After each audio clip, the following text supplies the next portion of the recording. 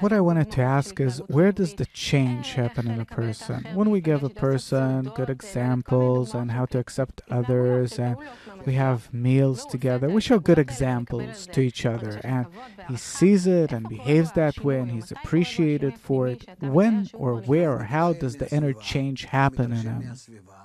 Because he is impressed by the environment, he's inspired by it, and then he's included in the environment, and then the environment builds its system in him.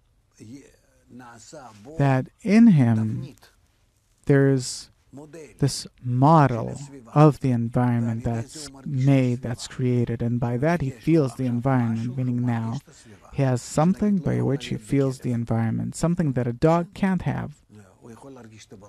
He can feel his master, even his master's character.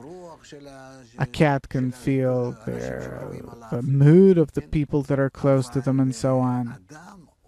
But a human being builds inside himself a model of the environment, and then through this model he relates to the environment, and the environment starts living in him, and then that way there is an interaction made between him and the environment, that a person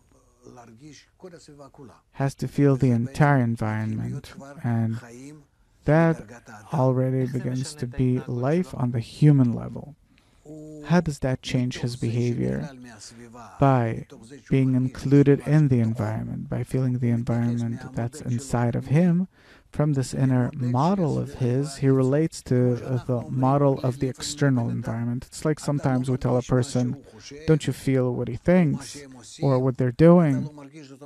Don't you feel, meaning we're actually asking, you don't have this model of that person or the environment or the society that internally you don't understand.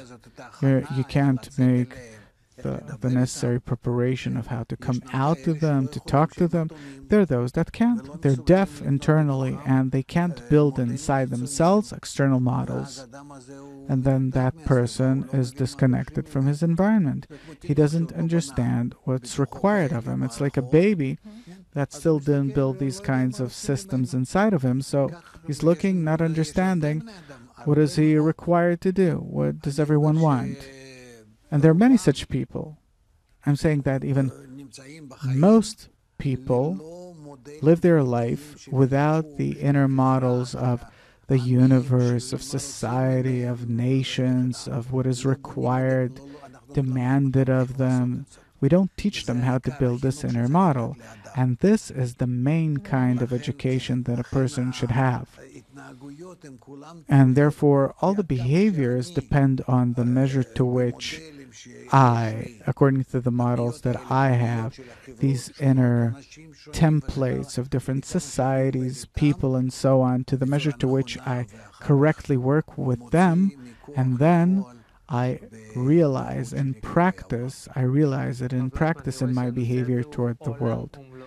Dr. Leitman, I see that this entire world, unfortunately, our time's almost over.